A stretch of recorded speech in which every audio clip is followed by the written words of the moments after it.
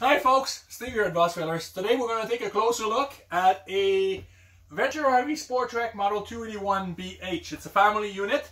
We've already done the tour outside. This is the one inside. This is a beautiful unit. So let's not waste any time, get started. And we'll start right here at the front where the entrance is. So the first thing is, there is a motion detector light right by the entrance. And there is a place to hang your coat for them. So perfect for the family of four. Little door above will hide your monitor panel.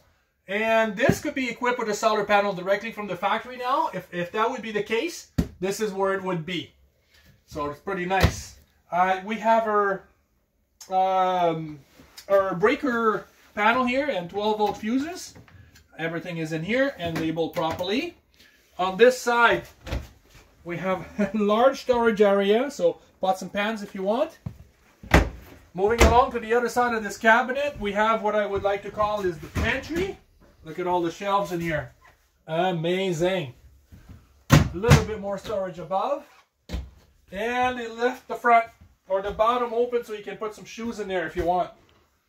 Our dinette, traditional, but what I like about it is that it provides a lot more storage. And they provide you with a couple bins. I really like that. My wife would tell me, bring the bin in, and she'd be filling it all up, and then I'd be bringing it back into the trailer to get ready for a weekend of camping. So that's kind of nice. Three-fold out of bed sofa. Lots of windows in the slide out. Even the one at the ends open up. So great ventilation. Kitchen-wise, this is a different this year. So what the manufacturers have done is they separated the color for the kitchen. And we weren't too sure at first because we didn't see them, and we got our first one in, and we really, really like it. It gives it a little bit of a separation, and the color is awesome. So we were getting a little tired of the darker brown chocolate color, so I'm a big fan of that. So let's start with the counter. Thermofoil, so there is no seam. There is a large farmer-style sink. It's very deep. Single bowl, a new tap, really like it, restaurant style, and there is a drying rack, or actually I should say two of them. There we go. So the great thing about it is that they are made on a mantle. You could put a pot, for example, and you have on your stove directly on it. You're not going to harm it. So that's a very nice touch. The stove, it's a Furrion. I really, really like this one. Bifold flush mounted glass top. I love the cast iron grill. It is one piece, and the feature that I like the most is the knob lit, but if you have one on, it will turn red. So you can't forget, maybe your flame will be on the very low, you're not going to notice, or the flame will go out, you won't notice, but if it's red, the gas is on. So that's a very, very nice feature. And there's also a light in the oven. So, very, very nice oven. I really like that one. There's a little decorative backsplash. We talked about the range hood. It's actually vented on the outside. We have a Furrion microwave.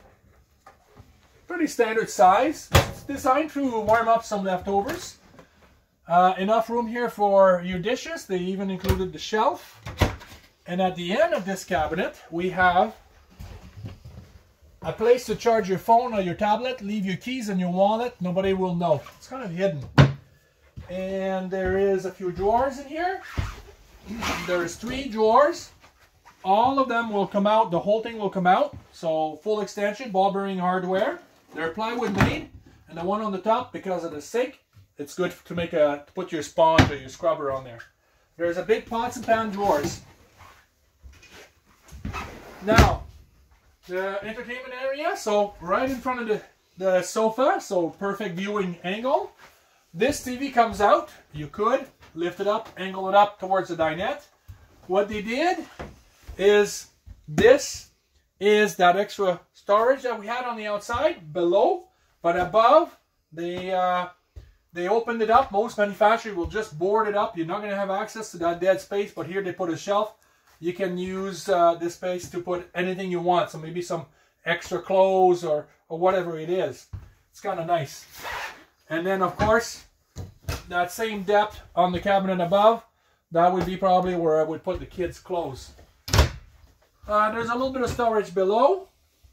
There's an AM, FM, CD, DVD, Bluetooth, USB, auxiliary, and HDMI. And it's already connected to the TV. And then we do have a fireplace below that actually produces heat as well. So, nice little corner here. There's a lot of stuff going on.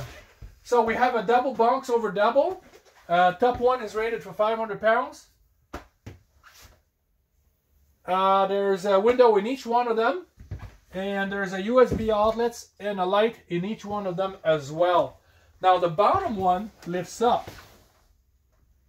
And you could be putting a few bins in there and maybe some of the kids' toys. Whatever you want to bring, that's extra. So that's kind of nice. Thermostat for your furnace and AC. So heat is ducted through the floor and AC through the ceiling. Talking about the ceiling, they actually put closable vents. It's kind of nice. In the bathroom, we have a foot flush porcelain toilet. We have a very decent sized shower with a surround and a skylight, a little designer curtain. There's a nice little vanity right here in the corner, but there's a little counter here, so that's good. Everybody can leave the toothbrush out. There is a medicine cabinet, a little bit of storage below, and a power fan, light switch, and fan switch. Now this year, they added a nice little LED motion detector night light, and that's what we got right now. They changed the door as well. I'm a big fan. Barn style doors, they look great. In the slide out, we have a little bit of storage above the sofa. And in this one, there's a light switch for the 4 lights that is in the slide out. So I left the front bedroom last because it's, of all of the trailer out there, I'm having a hard time with the front bedroom. They're always a little tight. They feel so closed in. This one is kind of an exception. So first of all, they left a lot of room at the foot of the bed. And there's the wall where we have a place to hang your coats and the pantry. So that thickness, the opening was left big enough with 2 doors, 2 sliding pocket doors. And it makes the room look so much more bigger. So that's the first thing. The second thing is we got a true queen size bed and still having all that room to go around it. And now with the front window, when this trailer is outside, it's incredible the amount of lights, natural light that comes in.